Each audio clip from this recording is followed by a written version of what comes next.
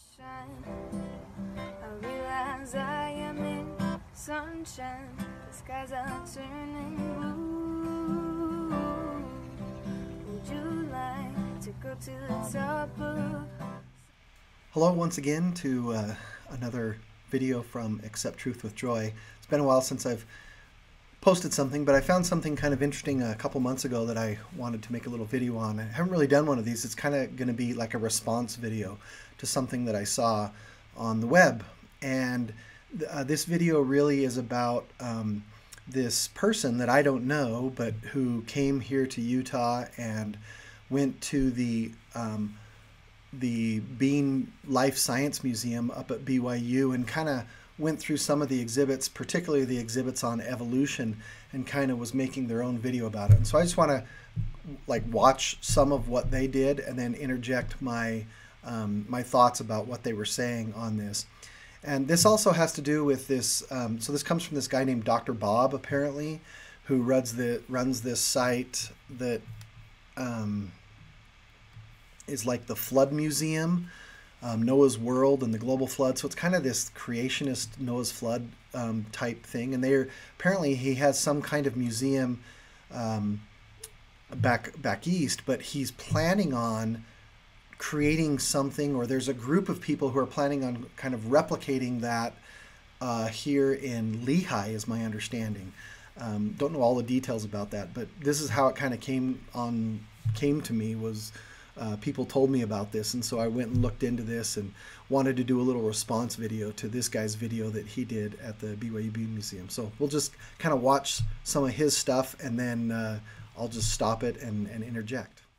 Hi, it's Dr. Bob, and today we are at the Bean Museum, which is the Life Sciences Museum at Brigham Young University in Provo, Utah. So I just want to mention that the doctor in Dr. Bob comes from, I think it's like what is it, like a theological seminary and College of the Bible type institution. It's not accredited by any government, by the state or by the United States, but I think it is associated with other Christian, seminary type degree granting institutions.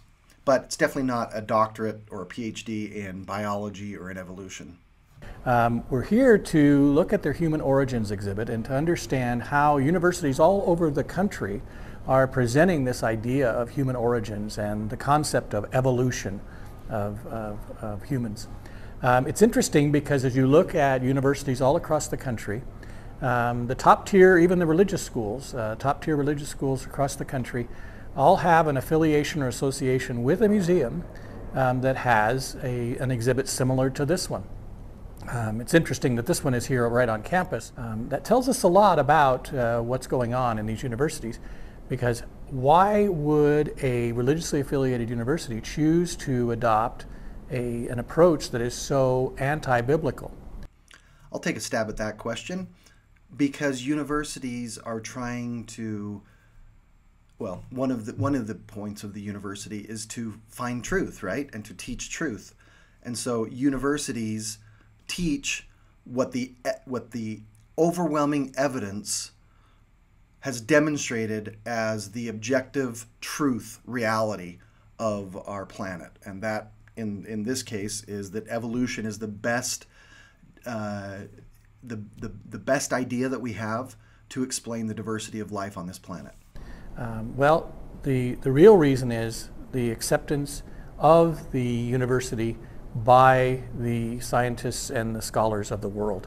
And that's the same thing that's happened here, where the door is open to allow more liberal professors and teaching in order to gain acceptance from the broader world. As someone with 2 degrees from Brigham Young University, that does not describe their mission statement at all. And so we're going to go in and we're going to see just how Human Origins is presented in an exhibit like this one, and how it relates to us and what it says about the worldview of the universities that present these type of exhibits. This exhibit presents this idea of human evolution in a very unique way. Notice that the fossil skulls that are presented here are presented on a family tree type model. And of course you see all these kids going around. Everybody wants to see how they fit in this grand scheme and where their place is on this family tree. kind of reminiscent of a genealogical tree. These skulls represent a lot of different approaches. You'll see here Australopithecus afarensis, Lucy. And of course, Lucy was presented by Donald Johanson as being the kind of the epitome of a human origins candidate. And yet now we know that Lucy was just simply an ape. Well, that's a convenient way to just throw out an entire species that exists in hominin evolution. We are very confident, and there's been hundreds of scientists, maybe thousands, that have looked at the hominin evolution tree, and there is a strong consensus that Australopithecus afarensis is, first of all, a different genus, Australopithecus, and second of all, a species within that genus where there are also a bunch of other species. So to just blow all of that off and say, oh, it's just an ape, where's your citation, where's your evidence? Because the scientific consensus disagrees with that statement. As we go to Cro-Magnon man up here, Cro-Magnon man is human, and Neanderthal, of course, is human. Each of these, like when you look at your own DNA, you'll see that you'll have a percentage of your DNA that they might say that you're like 3% Neanderthal. All that really is indicating is just like you're 3% European, or you're some percentage of your ancestry comes from a specific region or area, and that's exactly where Neanderthal fits. So actually not a bad description here of the relationship of modern Homo sapien to Cro-Magnon and to Homo neanderthalensis. It's interesting that we obviously have the DNA for Homo neanderthalensis, and so therefore he's okay with making this ancestral relationship, right? And that we share a percentage of DNA with them. What we don't have, obviously, is the DNA for all of these other species because they're too ancient. The fossils that were found do not contain biological material where we could sequence the DNA, although we do have this for a few other of the specimens on that wall. So I actually decided to just go in and find the data that exists for some of these other species. And it turns out that we do have quite a few of the other species. I actually went and grabbed all that sequence data and made a sequence alignment, used NG phylogeny to do this. So this is the mitochondrial genome for all of these different species of Homo sapiens and Altai and Denisova and gorillas and chimpanzees and so forth. And this alignment then shows all of the similarities and differences in the DNA in the mitochondrial genomes. And of course, this is a huge alignment. This goes all the way over to nearly 16,000 base pairs, like 15,400 and something base pairs. So a huge data set here, and I ran the alignment on it and did the phylogenetic reconstruction. And here's the tree, and I rooted the tree to Hylobates, a gibbon, and then we have the orangutan, a gorilla, chimpanzees, and both the bonobo and the chimpanzee, and then everything else are these specimens that we have DNA for. Now, of course, we have tons of Homo sapien specimens. We have actually quite a few of Homo neanderthalensis. I only included 2 Homo sapiens, 1 neanderthalensis, and then I included the other 3 specimens or species essentially that we have DNA for, their entire mitochondrial genomes for. So we have Homo heidelbergensis, Homo sapiens, from Denisova, the Denisovan group, and then Altai. And you can see how these are related. So yeah, I mean, kind of what he's saying is correct. Like, we share a certain amount of DNA with Neanderthals, but we also share a certain amount of DNA with Heidelbergensis and Sapiens and Altai, and then we share a certain amount of DNA with chimpanzees and gorillas and so forth. And we share DNA because we have common ancestry. And after the ancestors split into the 2 different lineages, then mutations start to accumulate and the DNA gets a little bit more different with every successive generation. So I just wanted to also look into that real quick. In this exhibit, evolution is presented as if it's factual. In fact, the statement that they make here is the theory of evolution is not someone's guess. The theory describes a well-established and documented scientific process, even though that's not the case. Now, some of the scientific processes that they point to as being indicative of evolution are things like homology and embryo development, all things which have been disproven. And we know that they're not indications of an evolutionary process, but simply indications of a creator God who created each of us out of the same materials to exist in the same environment. Here he's starting to show his lack of understanding. Homology is defined in biology as similarity due to common ancestry. So by definition, homology is the description of an evolutionary process. And then he also, was saying that embryonic development is not evidence of evolution. Well, yes, it is, and that's just one of them too. There's plenty of other things that are also evidences of evolution. So he's already showing his lack of knowledge in what are the real principles of evolutionary biology. And so what we really get a chance to see is how these philosophies and this religion of evolution.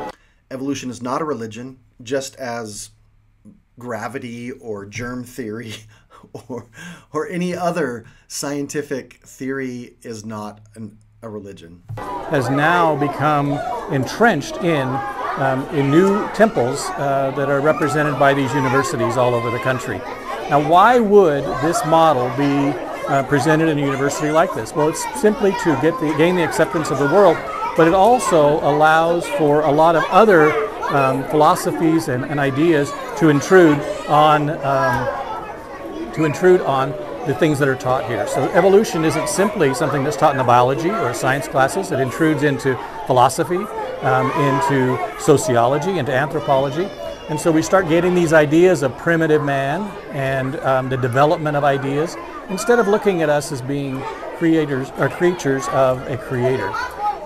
It's interesting as we look at this that you see all these children going around. They all want to figure out where they fit in this world. And it's being presented as if it's factual.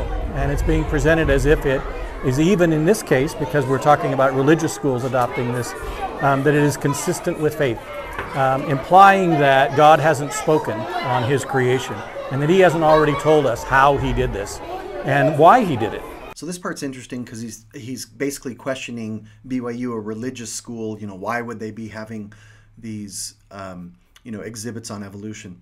And apparently he didn't pay very good attention, because on his way to that exhibit, he walked down the hallway of reconciliation where the BYU professors and the Life Science Museum has an entire display, has videos playing of how well-meaning, believing scientists take both their science serious and their religion serious, and how they try to make those things work. And he just apparently just walked right on by all of that and acts as if BYU is somehow naive to that way of forming a worldview.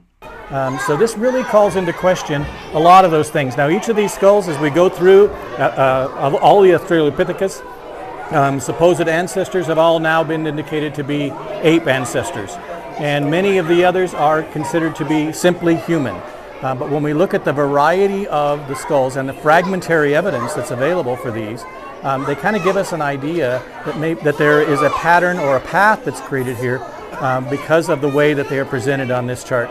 But they are not indicative of evolutionary processes, but more indicative of a worldview of the people who built the exhibit and the scientists that have supported this type of philosophy. It's interesting because even Richard Dawkins, he has a famous quote where he said that the only problem with evolution in being adopted by more people is they don't have imagination, because it does require imagination. You'll notice most of the methods that are used here are cartoon creations, because there isn't any hard evidence to point to for these ideas. This is just ridiculous. This so-called Dr. Bob clearly has not taken a real look at the evidence that does exist. We have, again, like I've said, hundreds and thousands of scientists who have studied this and are studying this right now.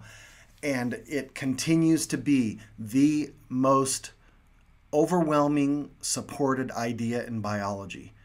And so for him to just go, oh, well, I don't think that there's enough evidence, it's just, it's almost, it's actually a little demeaning the way that he says that, because it makes it seem like all of my colleagues, the thousands of people who have worked on this problem, that all of their research is for naught, and that we're somehow in a huge conspiracy, and that we are trying to fool the world for some reason about this. It's really just crazy. In Darwin's 100th anniversary publication of Origin of the Species, there's a great quote, and it simply points to the fact that while there's no evidence to support, and this was in 1959, while there's no evidence to support evolution and its scientific viability, it is still presented and supported because the alternative is untenable.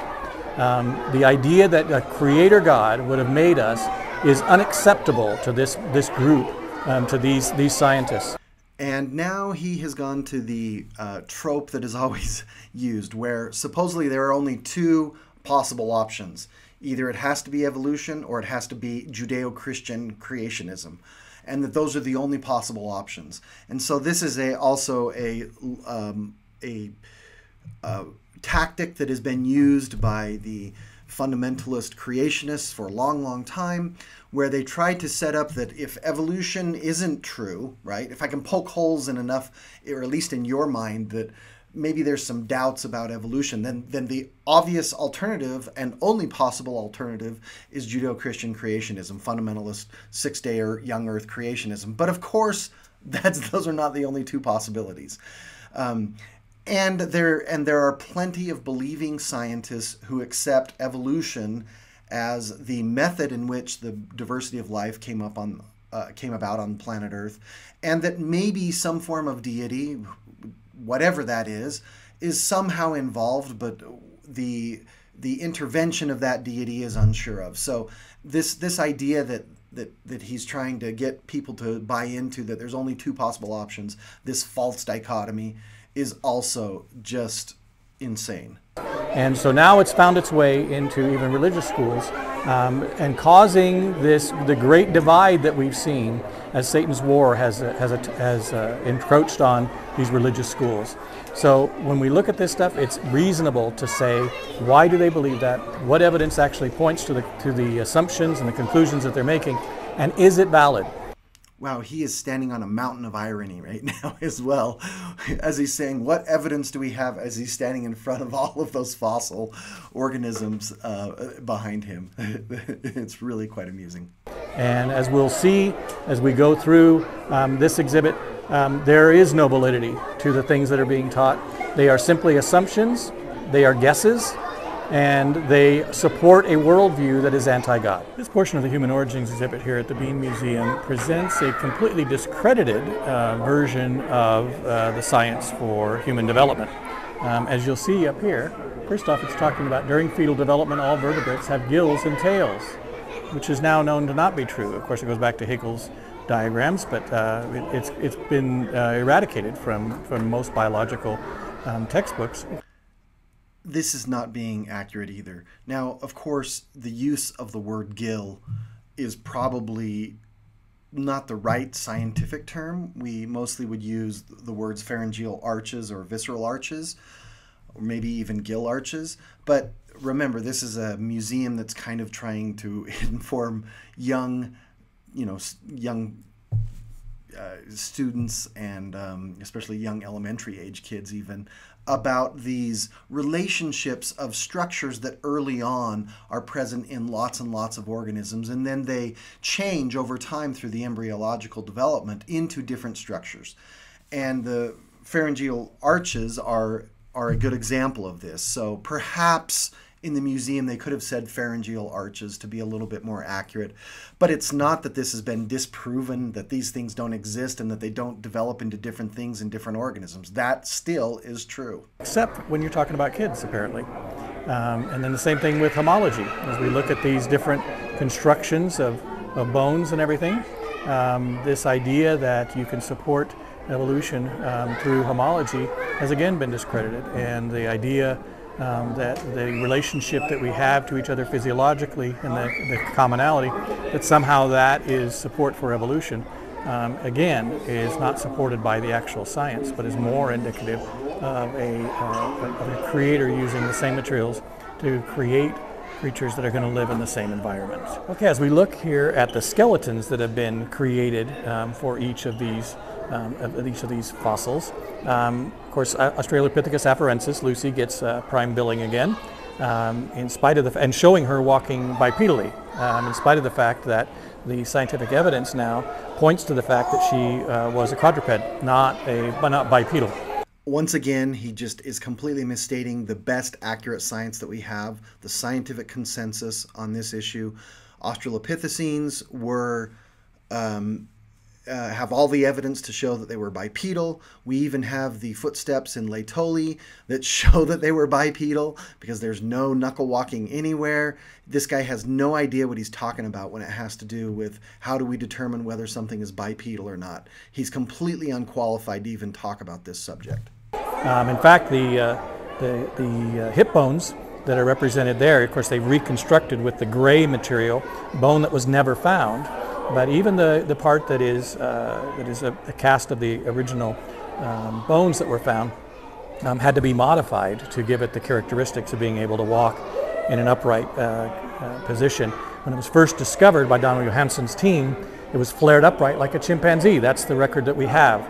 And there's a famous National Geographic video that shows them with a Dremel tool grinding it to get it back into place to where now it would be able to support a bipedal creature.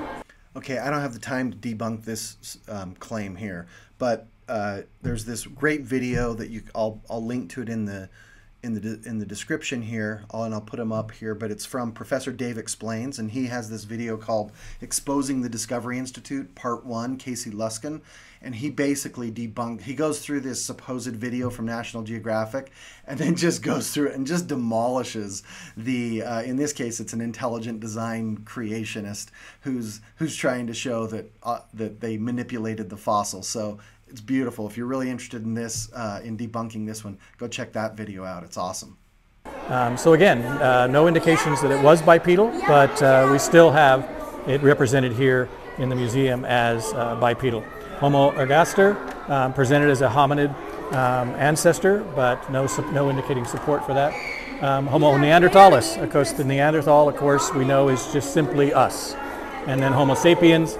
But it is great that because they do show the skeletons of the chimpanzees as well. And as you look at Lucy in comparison to the bonobo and to the chimpanzee, you realize there's a much greater relationship between those than there is between Australopithecus afarensis and a Homo sapien. In fact, Australopithecus, all of that group has now been pretty clearly indicated to be ape-like and not hominids. So one more example here at the Bean Museum of Human Evolution being presented as factual and even misrepresenting the orientation of the skeletons in order to further that message. Of course, Lucy was even found over a several square mile area, implying that all those bones were somehow related to the same animal. So an interesting presentation, obviously with an agenda that is unique from the actual factual evidence, but more to support a worldview. And so we have to ask, what worldview is that? And it's an anti-God worldview. Wow, never thought I'd heard someone claim that BYU has an anti-God worldview. Where things simply happen on their own self-determination of material and of organisms through the evolutionary processes. This is Dr. Bob here at the Human Origins exhibit in Provo, Utah. Well, that was interesting. You know, they've apparently are moving forward with this museum in Lehi. They have the address even posted on their website, and I don't know. I mean, maybe they're going to try to do something here. I sure hope that members of the Church of Jesus Christ of Latter-day Saints and others in the community as a whole basically reject this stuff, because this is not good. We don't need it in our community. Students don't need to listen to this. It's really quite terrible. You can be serious to the science, and you can also have belief in deity if you so wish. I mean, that's what the rest of my channel is basically dedicated, right, to that kind of thinking. But we do not need to entertain fundamentalist, creationist, young earth, intelligent design thinking. That stuff we should just stay as far away as possible. And this is a great example of why we should stay away from that. Sunshine with me. The doors are open, the skies are too. Sunshine is coming in for me and you. Sunshine.